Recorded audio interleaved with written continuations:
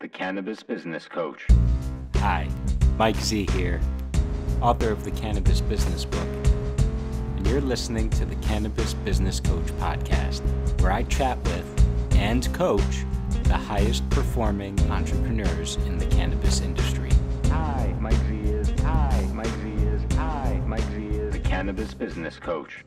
Hi, Mike Z here, and on today's episode of the Cannabis Business Coach podcast, I'm joined by Justin Fischer, the CEO and co-founder of RiskScout, which is not entirely cannabis focused, but serves the cannabis industry in a very unique and important way, which is being the bridge between cannabis businesses and financial institutions and being that compliant bridge more specifically. So Justin, I'm going to welcome you and ask you to introduce yourself, tell the folks about RiskScout, and you're going to do it much more justice than I just did in that crummy intro, but please go for it. Yeah, thanks, Mike. I really appreciate the opportunity to chat with you. I've followed you a lot and really enjoy your virtual happy hours and all that you do. So thanks for that.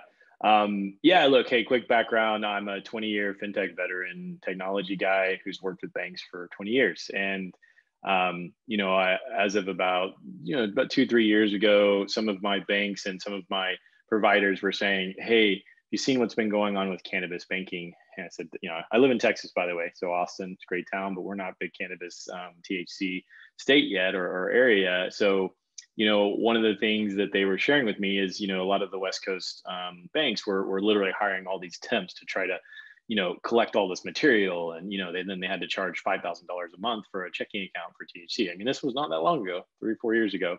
And so we looked at that and said, hey, this is really more of a software issue and, compliance, and we could really help.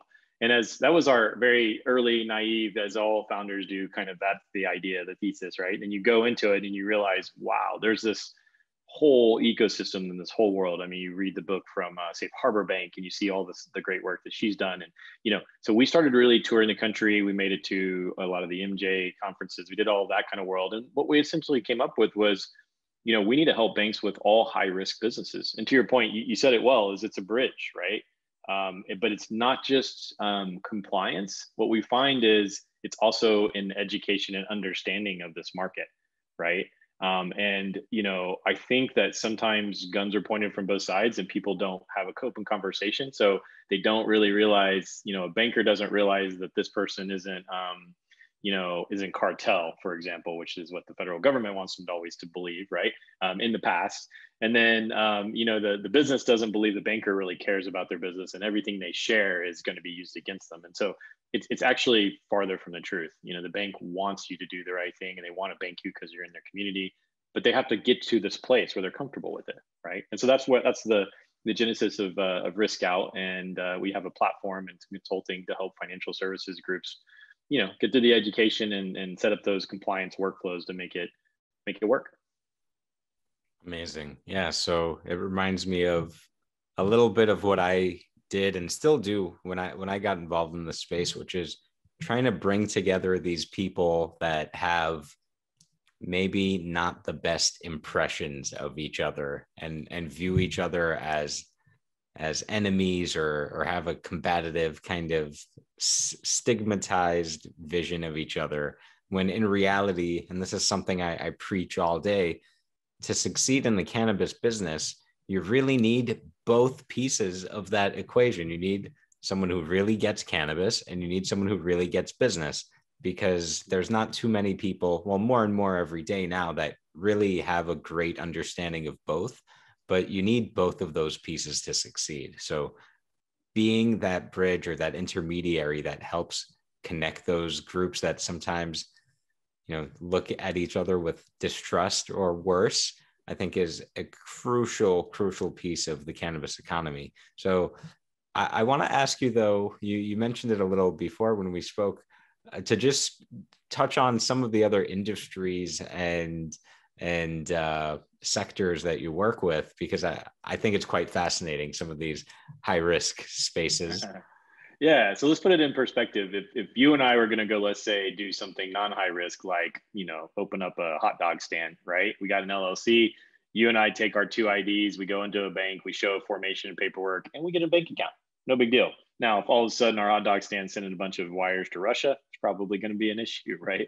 But because it looks suspicious. But that's the nature of compliance for we'll call it no risk or a low risk business, right?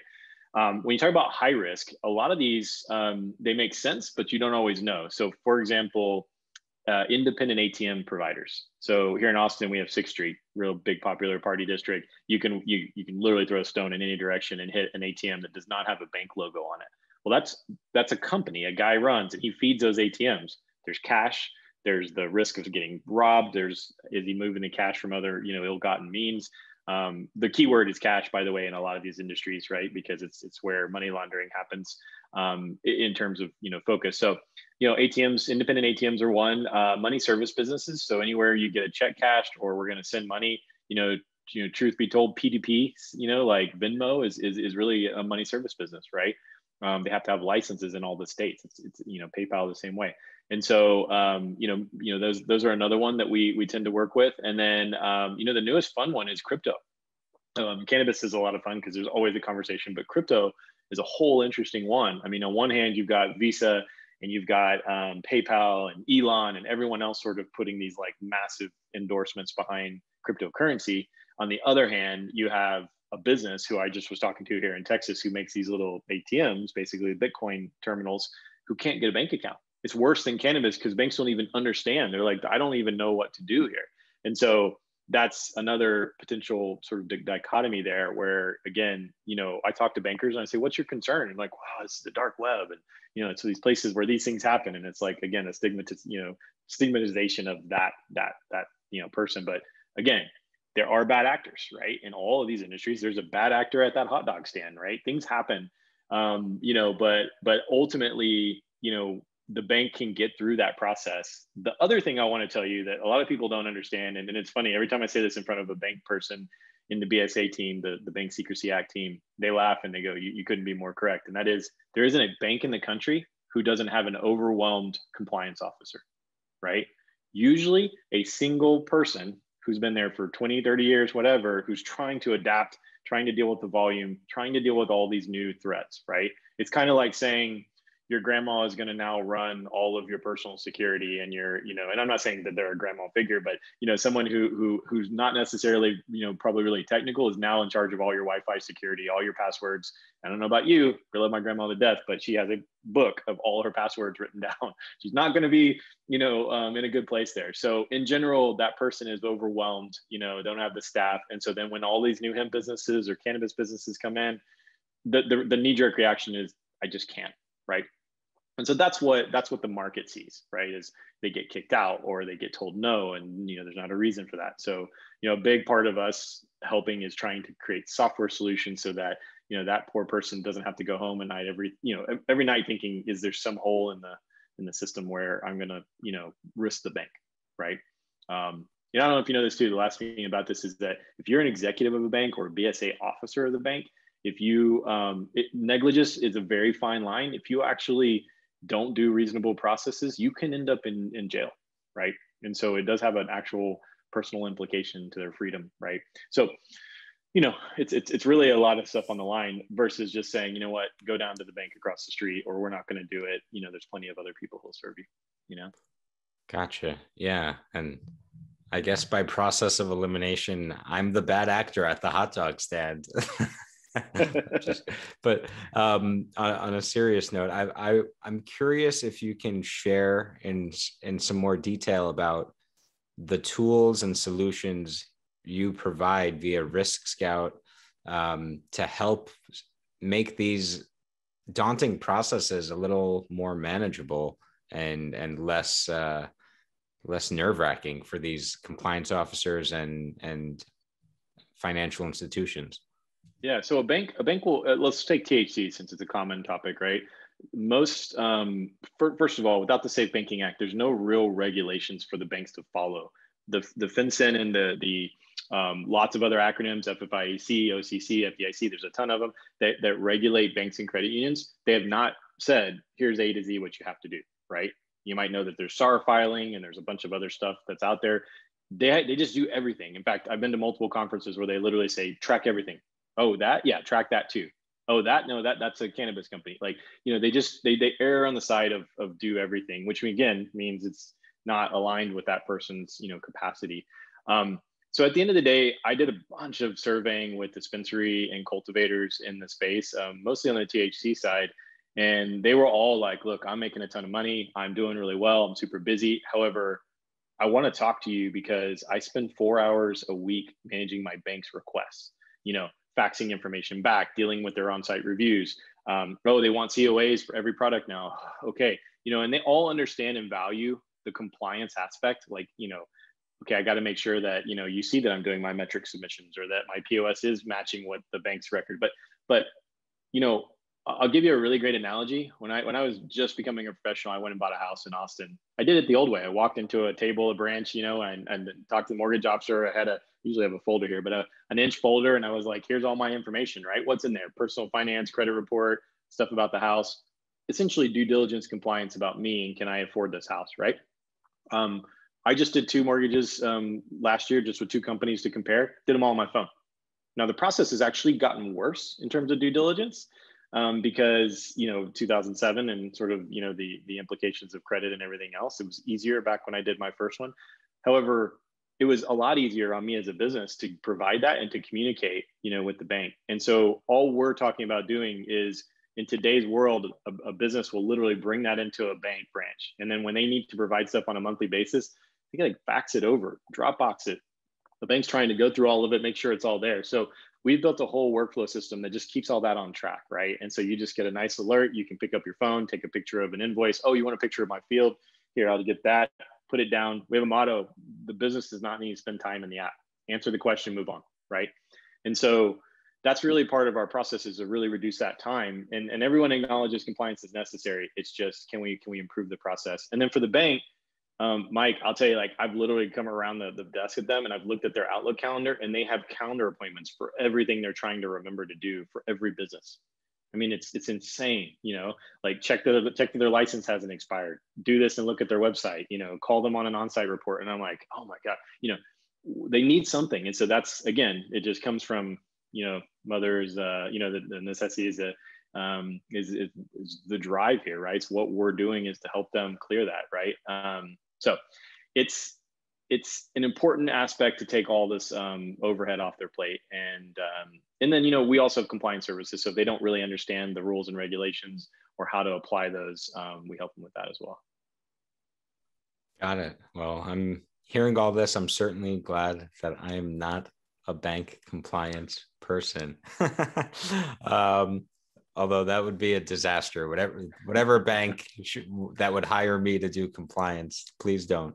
Let me ask you, I know there's another product or I don't know if it's a standalone business that you launched or just a new offering through RiskScout, but something that's more for business operators in cannabis.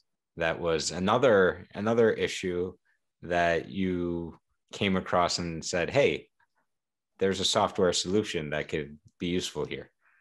Yeah. So we have a product we've been running for the past 2 years called First Pass.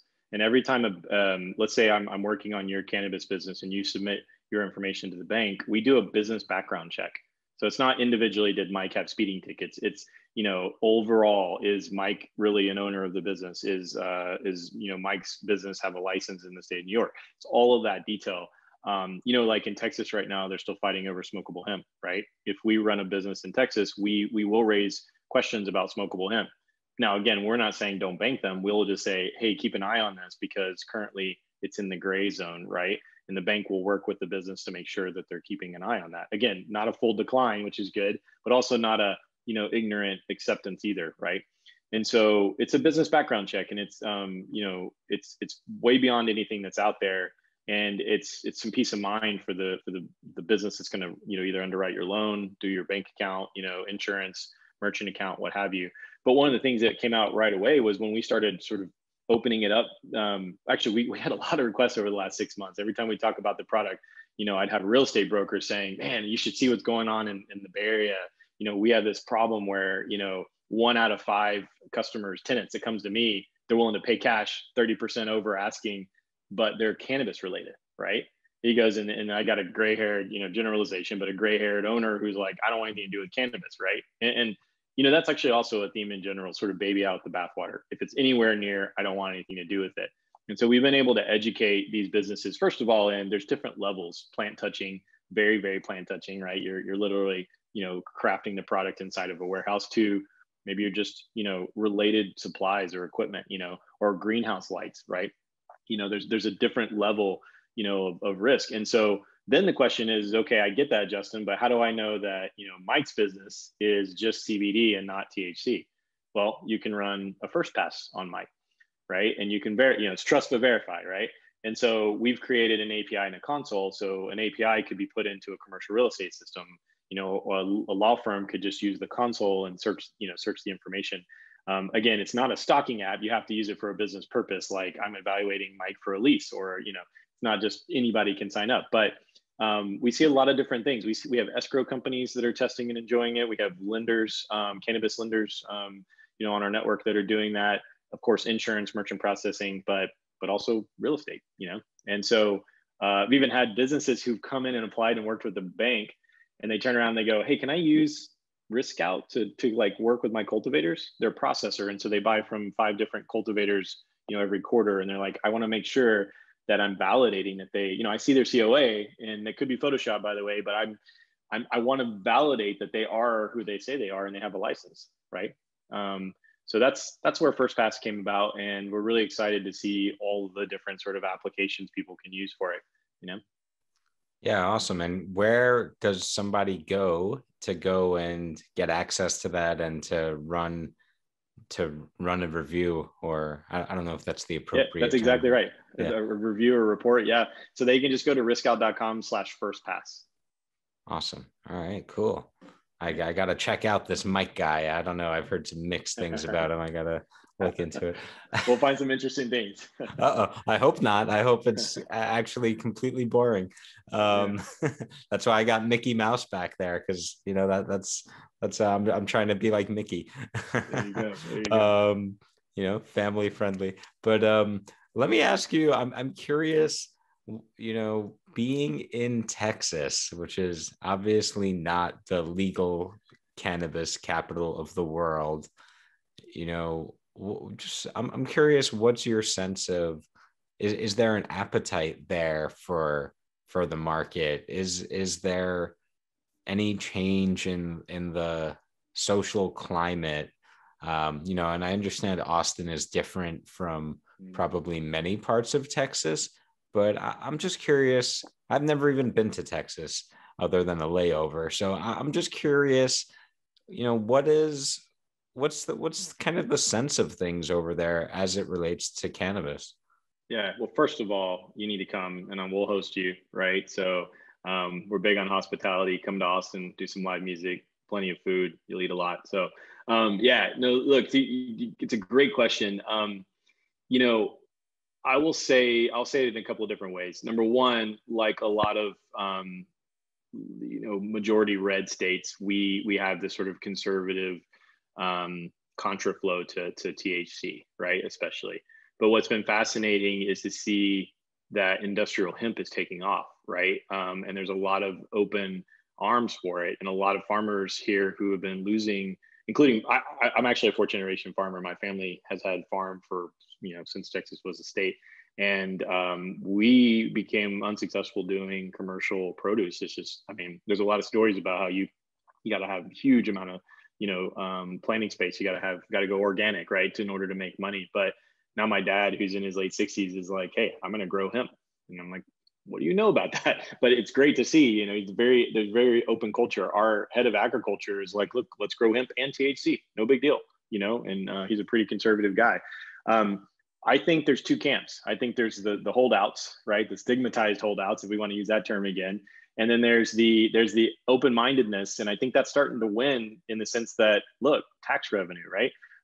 You can drive over the border from here about 3.5 hours through Oklahoma, and you can buy your THC, right? Guest permit in Oklahoma.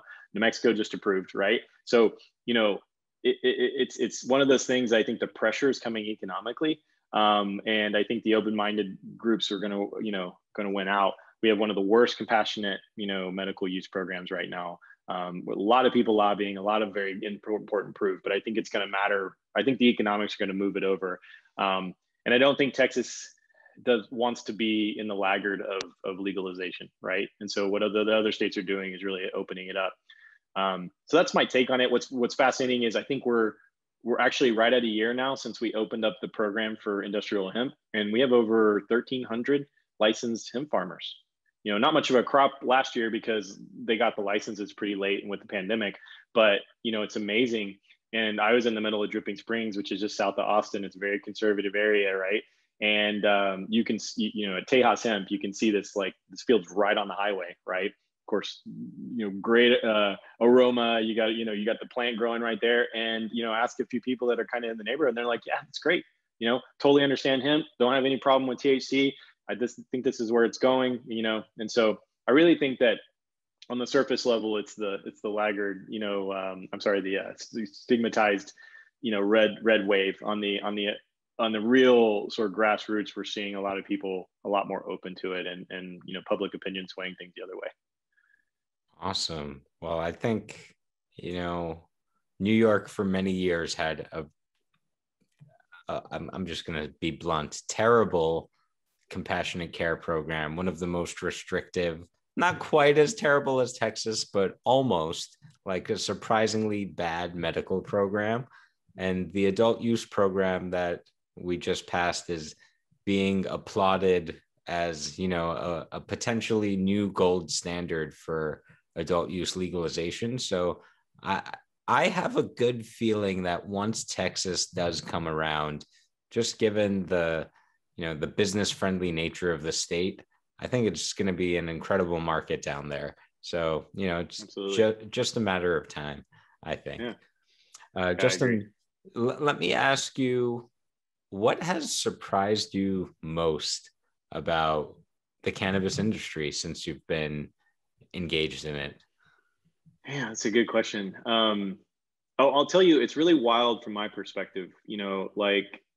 2019, before the pandemic shutdowns, I made it to Money 2020, which is the traditional, very progressive technology, but traditional bank conference, right? And, it's probably 60-70% of people are wearing suits and ties, and it's what you imagine of bank conferences, with a little bit of flair, but then I got to go to Vegas the month after and make the MJ Biz conference, right? And it's like, whoa, it's amazing. What I think, like everybody, I try to keep an open mind on everything, right? I don't know much about the market, but you come with, again, so this stigma, right, of like, who are the people behind these companies. And I'll tell you, it felt like there were, I assume there were some enthusiasts, but there were people who were trying to make a buck on the cannabis space, right? There were a lot of what I call deal guys, right? VCs who are trying to make a buck. And look, they're always going to be there. They're going to be on every boom industry that's out there.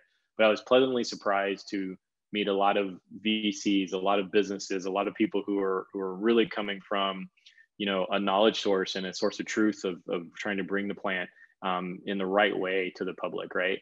And that's what surprised me the most, is seeing how much support, how much of a network there really was. And I think there's a lot of ways to go, especially in the diversity side as well.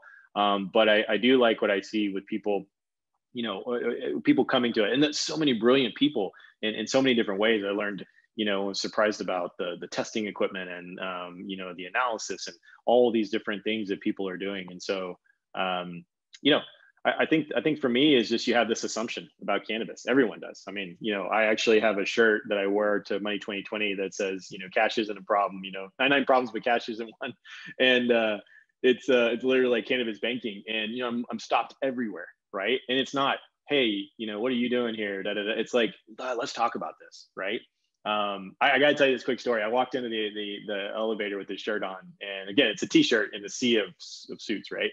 And, the guy stops me and he's like, hey, tell me about this. Like, what do you, and I look at his badge and he's at Navy Federal. And that's not an institution that's, anywhere close to being aligned to this. Not because they don't necessarily have the internal perspective. They just don't have a charter to businesses in this way. So, and he goes, yeah, no, look, I'm actually involved in cannabis businesses because I've got a buddy from college who runs one. It's an amazing business. And I love doing it. I love seeing the impact the plant makes to it. And then just the whole elevator, like in one way or another, is handing me a card or wanting to talk about it. And I just love how interested people are, and not in a a stigma way, right? In a way that's like, I want to learn about this and understand it. And it's actually tenfold since the Senate confirmations in January. I mean, a lot of people are kicking tires, but they want to learn and they're open to learning. And I think, that's a part for me that's I'm always chasing in this space, is how do we provide education? How do we continue to, I actually just shot some showcase videos of local hemp and CBD businesses in Texas, just to put a face and a name with a business, not a, oh, this is a smoke shop, or this is just this, or this is that. Not that there's anything wrong there, but banks have preconceived notions. I want them to meet some of these people, right? Because when you meet these people, it's hard not to want to help them, and it's a majority of people, So I think to me, the surprise was, just opening up this whole world and meeting people like you and your network, and, how everyone is literally like, oh, that's really interesting. I see how you can help this other person, and they're willing to, to do that, Yeah. Oh, I love that. That's awesome. Thank you for sharing that story. It makes me think that, I forget exactly what the line is, but it's like behind every business is a person, or there's people there. And, for me, one of my greatest joys since getting into cannabis has been my opportunity, my great privilege to be able to share the stories of cannabis entrepreneurs. It's essentially what I do on this show and what I've done in my book, but, it's something I've done even before then, because, as I got into this space 7 years ago, it was very difficult to find out about any of the entrepreneurs here. And I think, as kind of as a nerd, as a business entrepreneurship nerd, I think, wow, what a fascinating, once in a lifetime opportunity to see this amazing industry be built in some ways. And, it doesn't just happen. It's easy to see the headlines and think, oh yeah, the money, the this, the that. But behind all that, there's an entrepreneur somewhere. There's a person somewhere who's putting in the work, who's putting in the blood, sweat, and tears. And I completely agree with you. It's powerful and transformative especially for outsiders to see that, and I have more to say about that, but maybe I'll save that till later. I want to ask you another question, which is, what's a common misconception about cannabis banking that is not true? Yeah, that's a good one. I think one of the holdout common misconceptions is that everything is still cash, right? Like that people are sticking cash, in a safe or in their mattress or whatever. I think that we have, this is a rough count, but there's about 80 financial institutions doing THC banking across the country, probably about 500 to 1,000 doing hemp and CBD in some fashion, whether it's just, toe in the water. Any of the data that you look at from sort of SARS or government data is not really correct. It's not unique in the way that they look at that data. But the point is there's enough banks now where people are getting a bank account. It's now about sort of enriching that.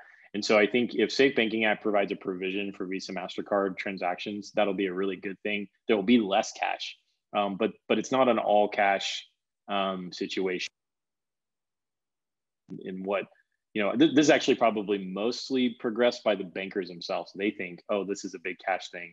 Or, oh, I heard, there's another funny one is I heard you have to actually physically launder the cash, like make it smell better, because these cannabis guys are like sticking it in a safe with their bud. And so it smells like, and it's like, maybe in one case that's happened somewhere. I don't know, but there's these funny rumors that like exist, right? So, I think that's the number one thing that I think isn't really correct. Not to say that some people aren't sitting on pile of cash, but most have found a way to get that cash deposited in some institution, That's amazing. The actual washing getting the smell of the cannabis off the bank. That's incredible. Haven't heard that one before. That's probably just BSA officers loving little dad jokes, right? I get to actually money launder. So yeah. What's your sense of the Safe Banking Act and us seeing some kind of significant shift in federal policy as it relates to cannabis banking? Yeah. So I like to remind people, there's a simple thing that happens when you sign up for a bank account, right? Let's just say as a consumer, if you sign up online for a bank account and they send you an e-statement without asking for your permission, there's a federal regulation against that, right? That says you have to have a paper statement. And it's very specific. Right. I mean, there's like probably 3 pages of how you have to do this, right? There are no regs for cannabis banking. There is only what they call guidance, and it's very light, So the big problem we have is that banks who want to get off the sidelines to do this don't know how to be compatible, or how to stay in the lines, and how to have a conversation with their examiner, which is going to happen 6 months or every year.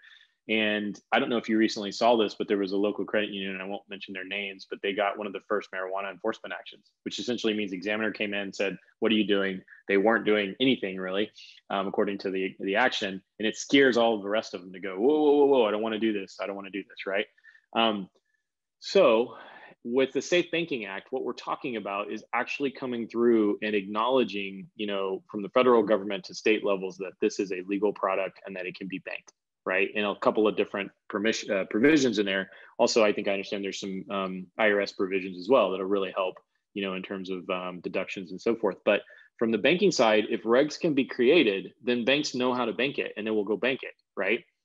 You're still going to have your holdouts. Don't expect 100% of the banks in the country to bank it. They're going to have, some who feel like it's a morality issue, some who feel like, it still is sort of war on drugs, whatever. Right. Those guys are just not going to jump on the bandwagon or jump into this. But ultimately we're looking for regs so that they can follow the regs. And when the examiner comes in and says, "Show me where you did this," hopefully they'd open up RiskScout and say, "Yep, here's all of Mike's business. Here's every communication. Here's everything we did." We're not DEA. Like, the bank is not DEA. We have to remind the banks they're not DEA, right? It's not their job to enforce whether Mike's doing everything perfectly and so forth, but they have to take reasonable steps to make sure you're not money laundering and that you're not providing product to children and some of those things, right?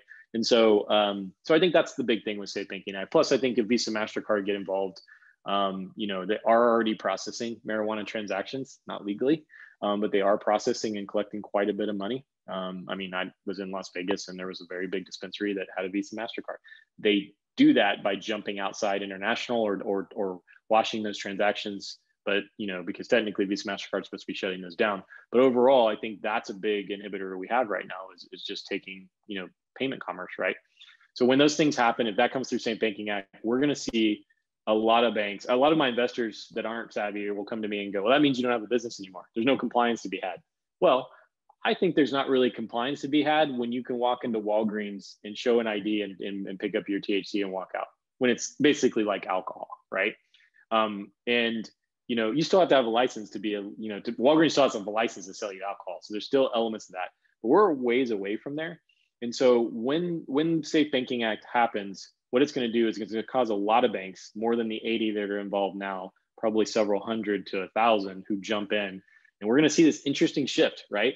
These banks who are still charging $2,000 for a checking account, who aren't doing lending, who aren't doing these different services, they're going to have to deal with new supply being added to the demand of businesses wanting bank accounts, right? And the demand of New York and New Mexico and all these states essentially coming online. So you're going to see this, I think, a better commoditization of banking for THC, especially. Hemp and CBD is starting to move that way already. But yeah, and then that's what I'll be excited to see. I'll be excited to take regs and then put them in our system and literally make those programs work. And when the examiner comes in and says, "Okay, I'm gonna find out where you're not doing your thing," they can literally just say, "Go for it," right? Here's everything you need. Just like on a mortgage, they look at a mortgage and they go, "Well, did Mike have income? Did you double check he still had a job?" Yeah. Well, it's all here. Okay, good. Then there's nothing for me to beat you up on. That's going to be the difference. And I do think there's a lot of since the announcements, since even before the announcement of Safe Banking Act, since the alignment, there's already 10 times the bank interest coming our way. So, oh wow, amazing, yeah. And I'm hearing I don't know, at least on my end, it seems people are pretty optimistic that we're going to see the banking get pushed through this year. And then again, Schumer had his very bullish statements recently in Politico that he's going to introduce some comprehensive reform measures and kind of force a vote. So, I would be pleasantly surprised to see that happen. And, I've always, not always, in recent years, I've been a jaded New Yorker more on these things, but in the early days, and now again, I'm of the opinion that these big changes happen faster than most people expect. And I think we're at this, I think we're at a big turning point here now, beyond New York going, New Mexico, Virginia's right around the corner. I can only imagine the momentum accelerating. So, I think it's an exciting time. And I agree with you, there's going to be even more bank interest and even more need for the compliance. And as more banks get involved, if guidance is offered or more than just guidance, then there's going to be even more of a need for a tool like what RiskScout provides. So I think you're in a good place as far as I can tell. I agree. That being said, I want to shift gears into some coaching and ask you, Justin, what is your biggest business buzzkill, roadblock, or challenge these days?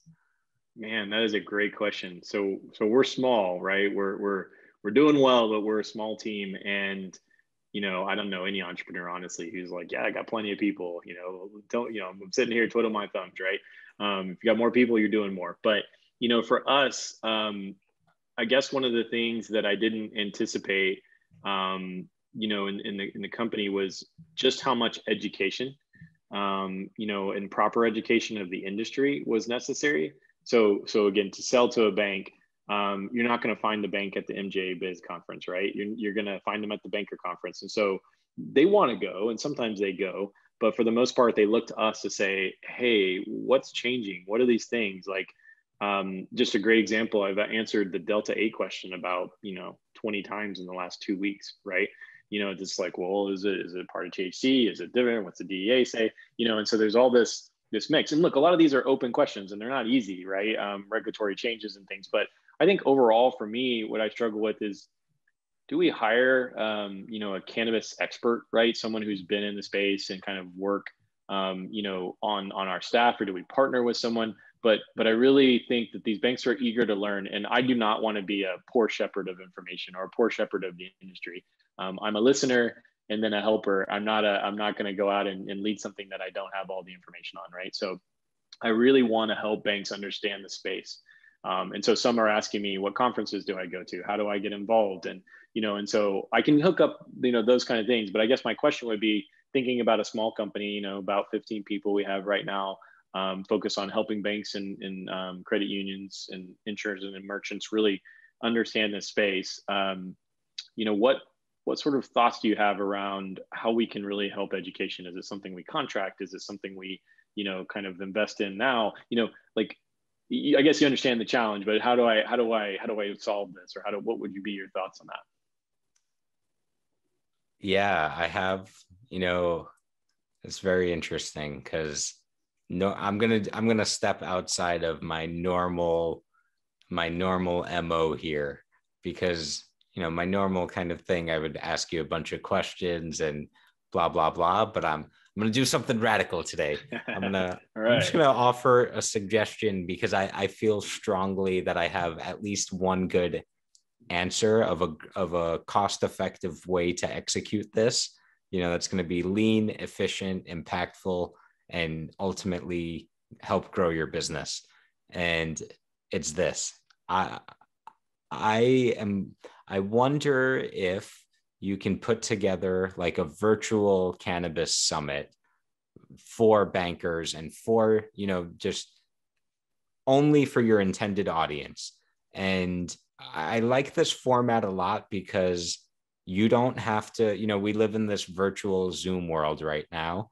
And so, and you don't have to have all the answers yourself, right? There's a lot of stuff that you already know where people are already coming to you for this stuff. And then you could pull in a few other experts or resources where they provide some good information. And look, obviously this whole education piece it's an ongoing battle, as I'm sure you're aware. In cannabis, there's always more to learn. And so what I'm hearing from you and why I had this idea, two things. One is I got so sick of people asking me the same questions about getting into the cannabis business and how to get started that I just wrote a book on it and said, don't ask me these questions. Go get the book. It's on Amazon. You can go get the book. But so, when I hear you saying 20 people are asking you the same question, I immediately think, all right, like you have to have some kind of system to disseminate content where you're not, because time is limited. You can't be answering the same question 20 times. And if that happens every month, it's like, it's no good. So my thought was, can you pull together, and my assumption based on what I heard, and you correct me if I'm wrong, is that for a lot of these folks, it's that kind of getting started piece, just kind of getting them up to speed. And so that's why I really like the summit thing, because it's like this kind of beginner intro type content isn't really going to change all that much. Yes, maybe a few nuances. Yes, maybe things will evolve. But I think if you can create some kind of evergreen digital resource that's going to get your target person, whether that's a bank compliance officer or whoever it may be, that's going to give them that kind of all-in-one done-for-you solution. Yeah, where it's just enough to get them started, just enough to get those, I'm going to characterize them as annoying questions off your plate. And then it at the same time establishes your credibility as, hey, you're the resource. You got to, hey, you want to learn about this stuff? Go talk to Justin. Go seek out RiskScout. I think it could turn into a repeatable, high functioning marketing funnel for you if you set it up the right way. And I don't think it would be terribly difficult or expensive for you to put it together, because sure. if you had to take one of these people, whether it's a bank compliance officer or whoever it may be, and give them the kind of intro one-on-one, walk them through the process, answer all their questions, like how long would that really take? Yeah. So I've done some thinking about the knowledge journey from a bank who comes fresh, whether that's 6 phone calls an hour long, or that's 6 hours with us somewhere, right, in person. There's sort of this 4 to 6 hour period, I think, that before they get to this place. And here's the kicker: is it's 4 to 6 hours per bank, right? But also, I would say maybe 50% have a, even though they're there, 50% have a threshold for like, I'm going to go do something in the next 12 months.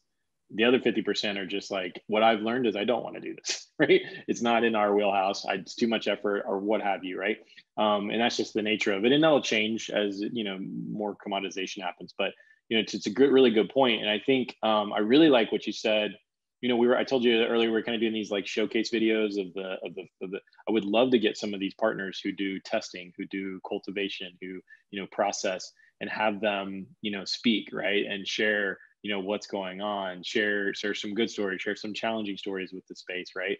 Maybe even ultimately some lawmakers and some others who can see what the banks are looking for. I think that would be, I think you're right on with, I don't have to be the full expert on that. Like I don't know every detail of the industry, but if I can bring the team together or the people together that can answer those questions. And then I really like sort of the not the exhibit hall kind of model, but the training model, but then roundtable model, right? Get banks together who all want to start cannabis lending, right? I don't know how much you know about cannabis lending, but it's tough, right? Like there are challenges with federal bankruptcy court right now. And so get them together so they can talk about how to make those terms work, how to not be a payday loan for, this business who needs $100,000 to unlock $500,000, right? And I do work with some great lenders and some banks on that, but I think it's important for them to get together and talk to each other, but they need a moderator. They need a facilitator to bring that together. Because otherwise it's like, again, guns are pointed. All right, Mike, you trying to steal my cannabis secrets, at my bank and what I'm doing, and they really do want to work together. And I worked for a company called Q2 that was online banking. And as soon as we started grouping we had these user conferences. So we started grouping our banks in like-minded, either region or same backend software systems or sort of bank style. There's a lot of different bank types. It just started to, blow up in terms of the things they were able to come up with versus sort of being a face in the crowd. Right. I think it's a great idea, man. I would love to do it. Now I'm thinking do I get out Northeast? Do I get out, and do a couple of these? I mean, now the pandemic's sort of starting to, get to a place where we can do more events. Can I do that? Or do I start kind of a virtual thing? But this is exciting. Nice. And my sense of it is, again, if that journey is 4 to 6 hours, right? And if you can record that, right? If you could serve it up to them on a silver platter and say, hey, Mr. or Mrs. Banker, Mr. or Mrs. Compliance Officer, here it is, go through it at your own pace. If you have questions, get in touch with our team. We'll help you out. And then, by the way, once you're ready to go, we have this software that's going to make it really easy for you. I think that could potentially save you a ton of time. And what I love about the content piece is you create it once and it works for you forever, right? And just like code, content is like code in that way, the scalability. Even just hearing the 4 to 6 hours, right? Like you pull together 5 to 10 people to speak on their piece of it and to give some insight, and you bring in some other compliance folks that have already gone through this process, right? That people you've helped through and that are on the other side of it. And you just get them to come do, I'm not going to say outsource all of the work, right? But you facilitate it, put it together and serve it up to the next wave of banks coming into it. I think that could be hugely valuable. And I feel like, honestly, I'm getting really crazy, but I feel like you could put that together and launch it before the end of the month if you really wanted to. And you could bring in bankers from all over the country and compliance people from all over the country, as well as those businesses, the actual clients of the banks. I like this because I think it's lean, I think it's scalable, and I think it will deliver results. So no coaching, just a pure suggestion idea, which I trust that you can take the reins and capitalize on if you wish. Yeah, look, I love it. I think, first of all, it does more with less, which is super important right now. But I think the other important thing that's been nagging on me is, I've got to run a business, right? I've got a bunch of different job roles. I've got to, keep my people paid. You got to keep my customers happy. You got to keep the businesses happy. But at the end of the day, there's a purpose for me. And I think about it every time I think about my dad, who's getting in the hemp industry, is, don't want to see him get ripped off. I don't want to see him have bad experience with his bank that he's been with for 30 years, right? There's a purpose to that. And it comes into education and doing that bridge. And so it eats at me that I'm not able to spend a lot of time doing it, because I probably would just be out doing all this all the time if I wasn't running a software company, right? But I like that it crosses both paths, and this is part of what we do. And it's part of, it's part of a new market. It's part of helping people understand each other and listen to each other. And then it all works out in a great spot, because businesses get to build a relationship with a bank. They get to open up more products that they need. The banks are feeling like they've got a business that's, someone they're serving in their community, right? There was this really heartbreaking article that I read a few years back when I first got started with RiskScout. And it's actually, I think, one of the previous banks I worked with in a previous life, but they were up in New Jersey. And you can still search this article, I believe, but they were a family Christmas tree farm, or a seasonal farm, but they do Christmas trees in December, pumpkins in October. And they had a half acre of hemp. And, at the time you can buy ground up hemp on Amazon. It's not like it's, that big a deal, but they were letting people, collect fresh hemp and put it in their coffee, do whatever they're going to do with it. But nothing was being, created even in smokables or anything on any kind of edge. And the story was they were called into their bank. They had a relationship for 30 years and they cut them a check, said, after you finish your coffee, you're no longer with the bank. Here's your check. and we recalled your $20,000 loan that we just lent you.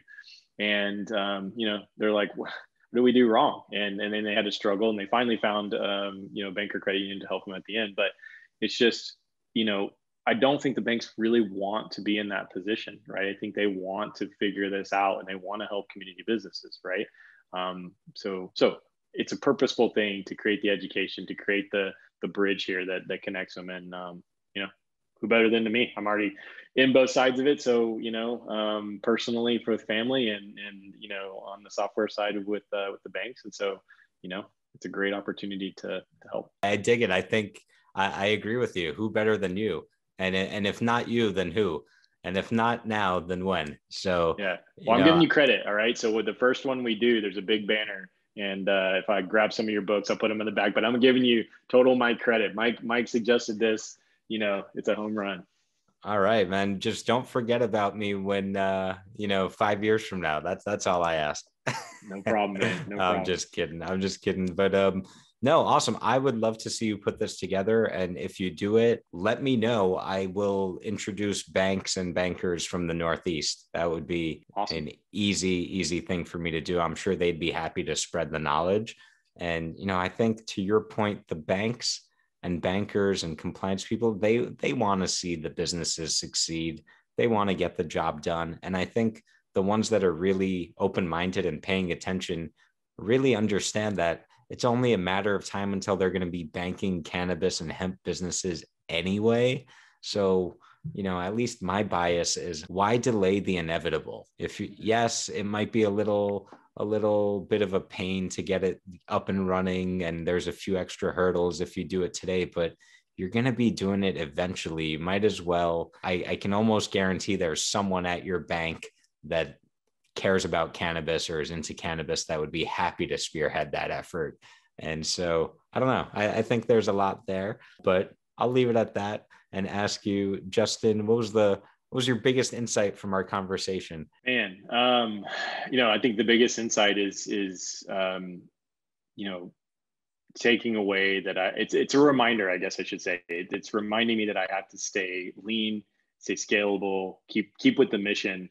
But I think that we're going the right direction, but if you continue to find these ways to do more with less, to be able to bridge these gaps. And, I guess kind of coming in the call, I'm thinking, should we even be doing the education piece? I mean, kind of what we do is kind of out there, but getting that feedback from you and hearing you sort of resonate on and help us figure out a way to do that. I think that's a great insight for me.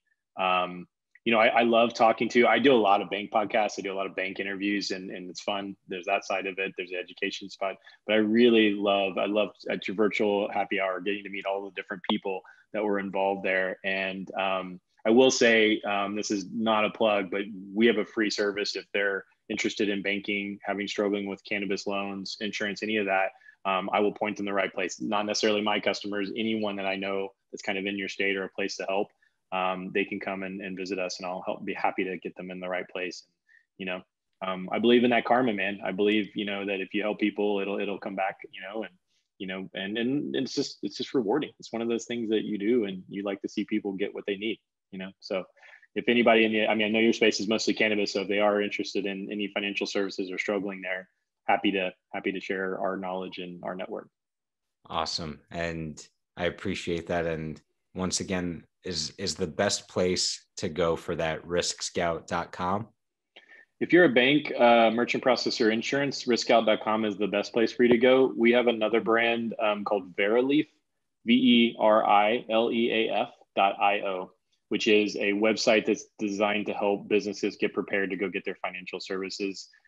We have some participating members that are on our RiskScout platform that makes it easy. But again, I don't care if they're not on our RiskScout platform. I will point you to good banks and people that we know, and lenders that are doing the right stuff. So depending on your situation, we just ask that people go through a little Match.com questionnaire so we can figure out where to put them. Because one thing I've learned, actually, I've got about 15 Wix notices right now since we've been talking. No kidding. These businesses are hurting, and it's like the fourth time that they're reaching out to, that they've been looking through banks 4 times and they reach out to us, and I don't want to waste their time. Right. So I'm trying to get a sense of, okay, if you're doing smokable hemp, here's someone who will do that with you. If you're doing THC, in Oklahoma, here's a great bank for that. Right. So that's all I ask, is that they, submit some information and we'll get them connected to the right person. No fee. I get asked that all the time. We don't charge anything, and we'll try to tell you as much as we can about what the banks charge, because they will all have their different fee schedules and their different processes. Awesome. That's a fantastic service. And, I applaud you for offering that as a community service. And I think it's definitely a huge problem. People ask me all the time about, how do I get my merchant processing? How do I get banked? All this stuff. So wow, it's interesting. 14 in just this hour. So yeah. I was just going to say, I was going to show you this, because it just sits and buzzes on my phone, and it's just obvious. It's a good thing. I actually, when I mostly I go and like chat with, I don't know, the names probably aren't really recognizable, but all those are inbox leads from, just the last hour. So nice. And different stuff, merchant processing, insurance, banking, lending, mostly around that world.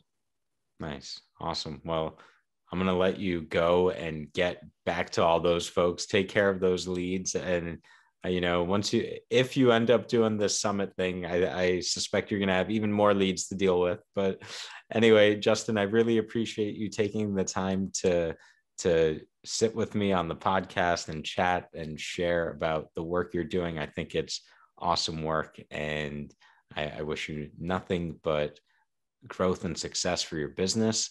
And I look forward to getting an update one day when you actualize this idea in some capacity. So please keep me informed.